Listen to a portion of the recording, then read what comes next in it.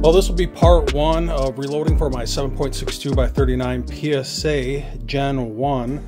Keep in mind, this is the old PSA KS47, AR47, whatever you want to call it, that shoots 7.62 by 39.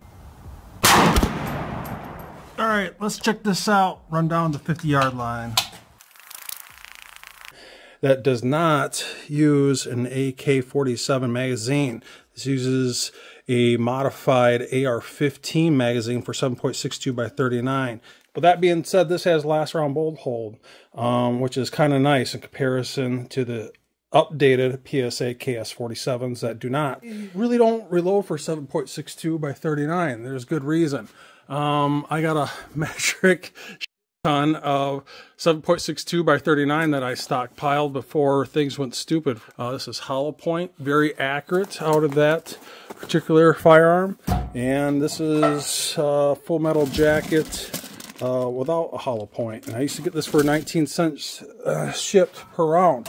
I figured I'd start reloading for 7.62 by 39 just to kind of see what this old 10.5-inch PSA upper can do. I've never done this before for 7.62 by 39, especially subsonic for 7.62 by 39. And I also got a collection of some 150 grain 308 bullets. Now I know some of you guys are ready to come screaming out of your chair saying those aren't .310 or .311 bullets for 7.62 by 39.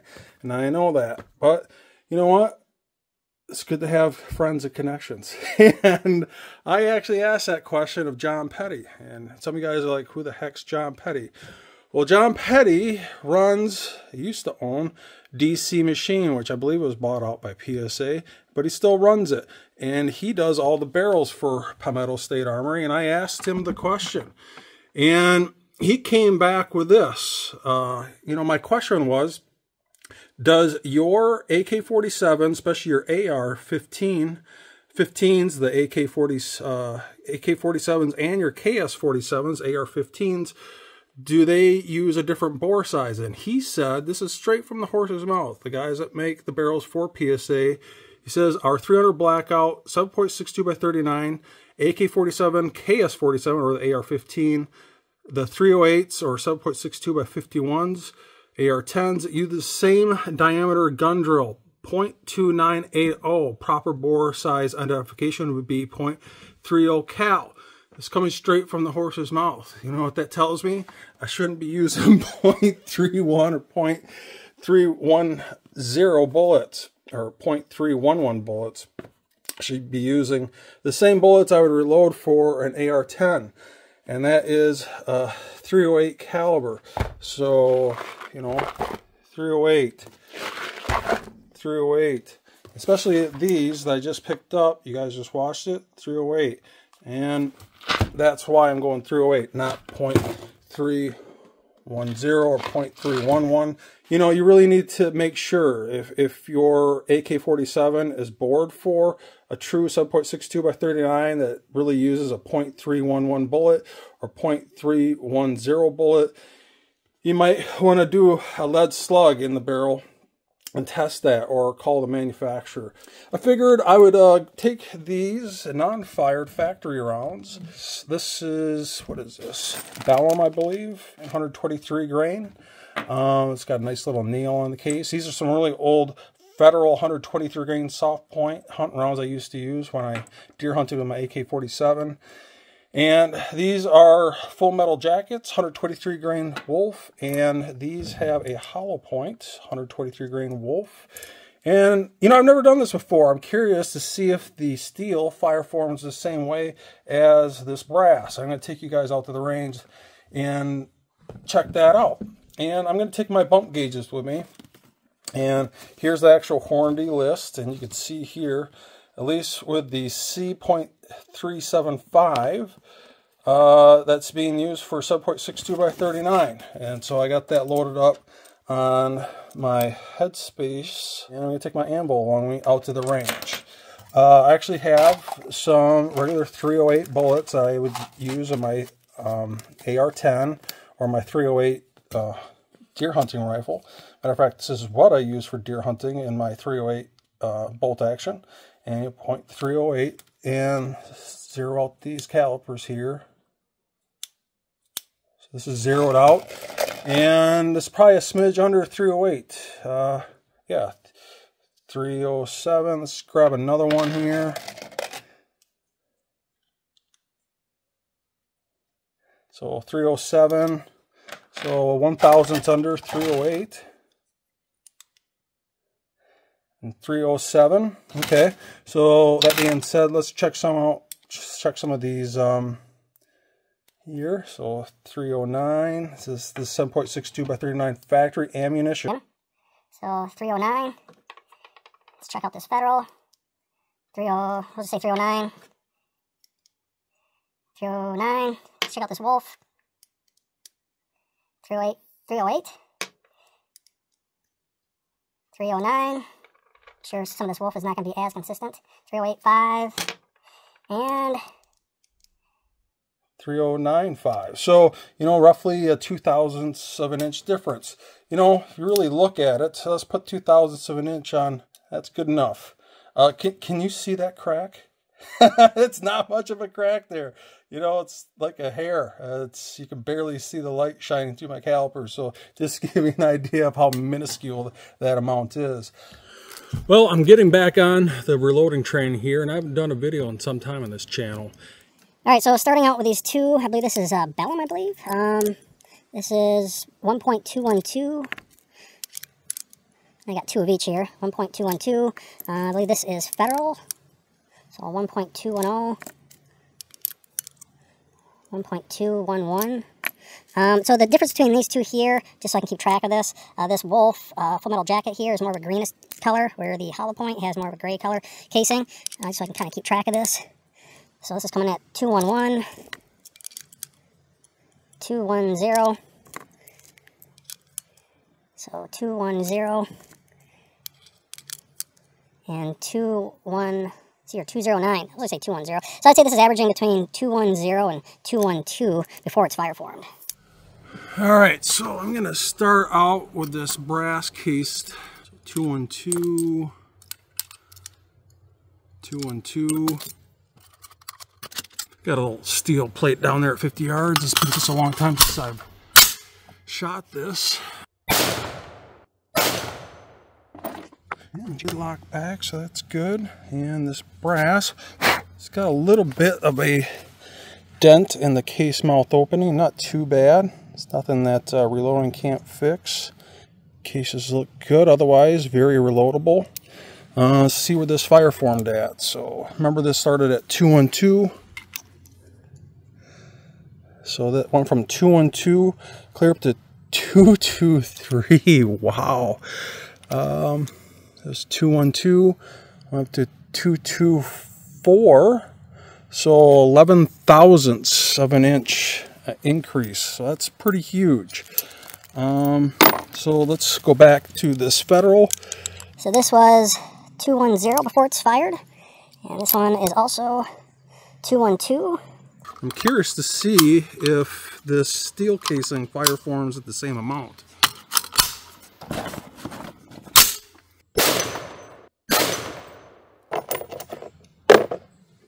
Yeah, that's definitely the Federal. Once again, a little bit of a dent in the case mouth opening. That'll pop right out. I must not have Velcro on this. I don't. So I'm definitely going to have to get Velcro on that brass deflector to get rid of that dent. Because I've never reloaded for this before, but I expanded from 212 to 225. So you can see this is expanding almost the same amount. Yep, 224. So that's what the other stuff expanded at. And this is the Wolf Full Metal Jacket without a hollow point. So 210.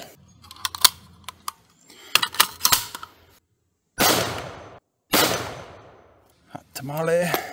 All right, so here's the steel case to see if it fire formed the same amount.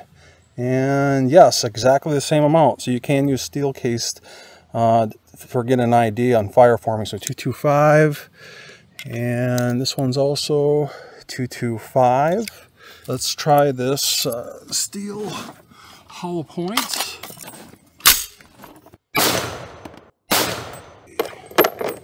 All right, so this was from the hollow points, 223, 223, and 224, and the most we've seen is 225. So I'd say this is Fireforming at 224, 225-ish. A lot of these were starting out at 210. So, I mean, we are talking about some of these pieces of brass growing almost, you know, 14, 15 thousandths, which is insane. And that's definitely not precision ammunition, at least reloads that are tuned for this particular upper. Let's take this back to the reloading room. All right, so we got our Fireform brass here, and we already measured that out to the range. You know, I'm curious, I'm gonna grab some Starline 7.62 by 39. Matter of fact, this is where all the EP 2.0 annealers are made. For some of you guys don't know, me and Scott Peterson, we own EP Integrations, and this is where all the annealers are made. So just got some of you guys are curious about this. This is boxes of backs. These are fronts. You got power supplies, speed controls, all your parts for EP 2.0 annealer here. And but that being said, we stock on www.epintegrations.com. We're also Starline brass dealer, so it's kind of nice to have this all in stock. You know, 38 Super Comp, 38 Special, 9mm, 40 Smith & Wesson, 10mm, 45 ACP, 44 mag, 357 mag, 6.5 Creedmoor, the large rifle primer, 6.5 Grendel, 6 Creed, 6 Arc, 5.56 NATO, 223 Ram, 300 Blackout, 45 Long Colt. Here's 7.62 by 39, 243 308. We got some lockdown blocks ready to roll. We even carry calipers, one-shot case lube, Redding, Imperial die wax. We've stocked some Vortex and some bullets too, ready to rock and roll. And annealers are boxed up, ready to go. But yeah, I'm curious to see the headspace, because I got a feeling, being that this headspace is growing so much, so it's growing what, well over 10 thousandths of an inch. I'm sure this Starline's no different than this. So this is right out of the bag of brand new Starline 7.62 by 39. Let me get my bump gauges on here, get my anvil on. Always recommend using an anvil. Now, before I do this, and I'm sure some of you guys are saying this, what if you had crater primers on this stuff? And, you know, it's something you definitely need to keep track of. None of this looks cratered whatsoever. I checked each one as we went. I'm not totally concerned about it, but it can skew your bumped headspace measurements. You definitely want to keep an eye out for that cratering, because it can definitely skew that. But with that being said, I got a feeling I'm going to have to fireform all this to get true precision ammo for my 7.62 by 39. And sure enough, you know, this is coming in at 1.213. Let me grab another piece here. 1.2125, so 2 and 3. So 2125. You can see how consistent this Starline brass is. So 212. So, you know, we'll just say 212. You know, a lot of this is expanding clear up, and you guys seen it as it happened out in the field, clear up to damn near a 1.225. So, you know, to get what I like to do for at least ARs and semi-automatics, like to bump my brass back from true Fireform back 3 to 5 thousandths of an inch. I think for this particular AR with this minuscule of a datum line or or shoulder, I'm probably going to do a full 5 thousandths of an inch. It's not like a true precision rig from Fireform. So if it's Fireforming at, let me grab just one piece out of here. So yeah, 1.225, and I'm going to bump that back 5 thousandths of an inch. Well, that means I would like to bump this back and resize that 1.220.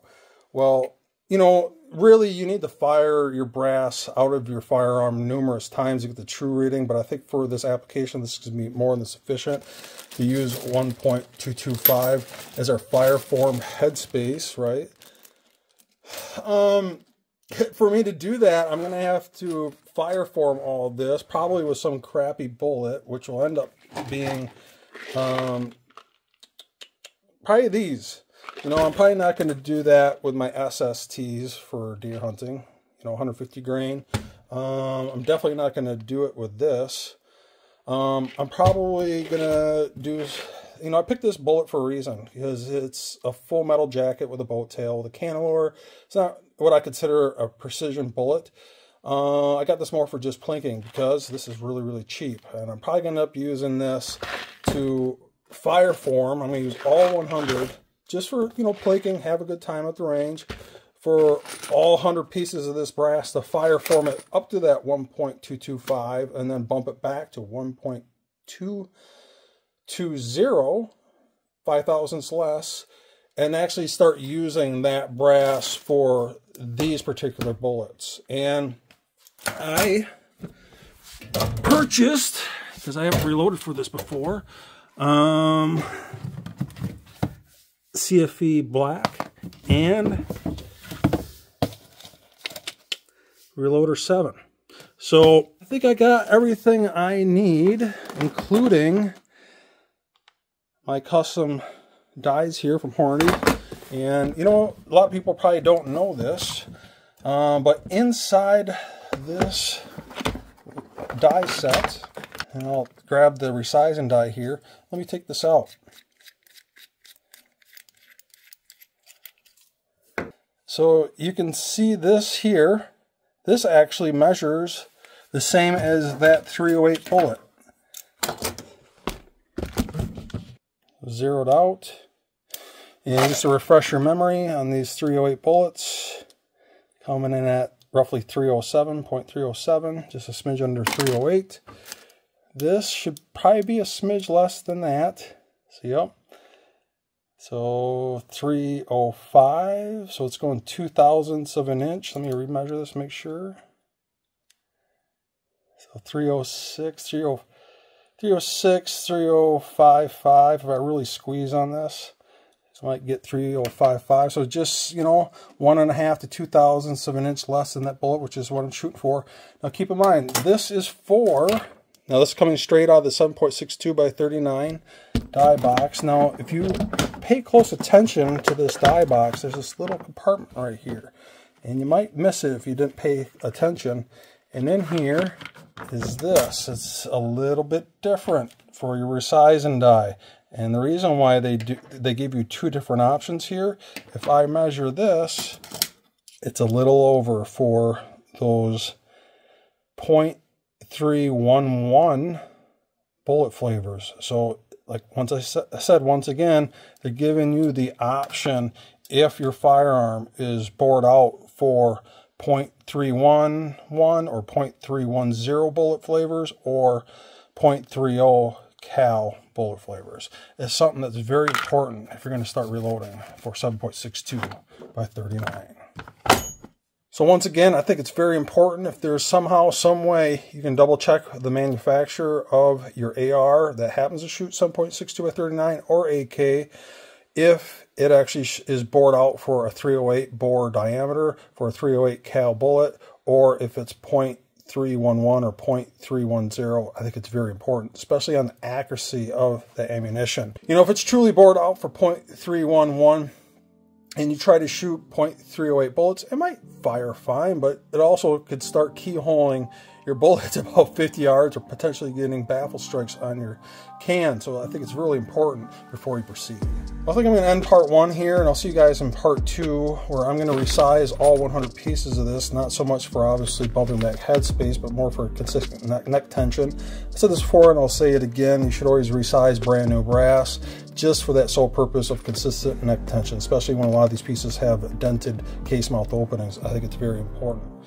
And I'm going to load this up with a more inexpensive bullet here, more for having fun out the range plinking, and get this reloaded up, fire it through my 10.5 inch shorty, get this fire formed up to that 1.225 to bump it back 5 thousandths of an inch to 1.220, being that all this factory is starting well over 10,000 an inch under that, so I need to Fireform that up. And you know, like I said, this is new for me. And matter of fact, I just got the Area 419 adapters here. This is where it's not actually righty-tighty, it's righty-loosey. So this cap comes off.